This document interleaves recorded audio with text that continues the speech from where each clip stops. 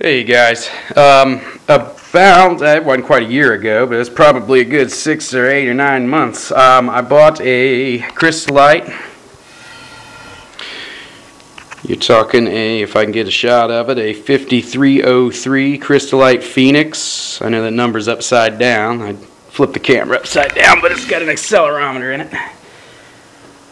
Anyway, I put the motor on the bike. Hooked it up with the controller. It was an Infineon controller I got from you guys along with a direct plug-in cycle analyst, and the wheel just jittered on me. I thought maybe I would have some faulty hall sensors. Anyway, like I said, I bought this thing months ago, and the project just kind of fell by the wayside. So I've just picked it back up. Today I went ahead, I got my gear puller. I've gone ahead and opened up the motor, so I've got the stator sitting here, and I mean everything looks absolutely pristine in here. I see absolutely no damage whatsoever. It comes up, there's your hall sensors. I want to test these.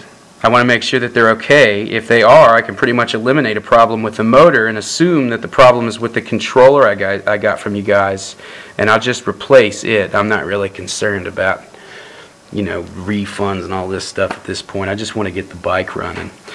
So my main questions are, how am I going to test these things to verify that they are working? Obviously I've got my multimeter. I went ahead and I picked up a 30-pound permanent magnet.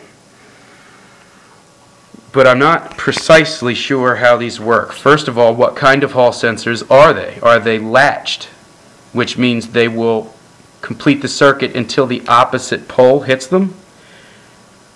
Or do they just complete a circuit when they're hit? Or are these the type that will actually induce a current in the line? I do not know. Now I do see, and I'm sure you guys are aware already, you're not going to be able to see on the video, that each, if I can get some kind of shot,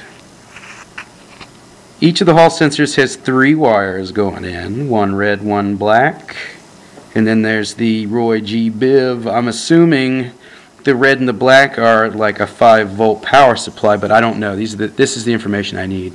So if I can figure out how to test these to verify that those hall sensors are working, I can close this motor back up and be confident the problem's in the controller. Anyway,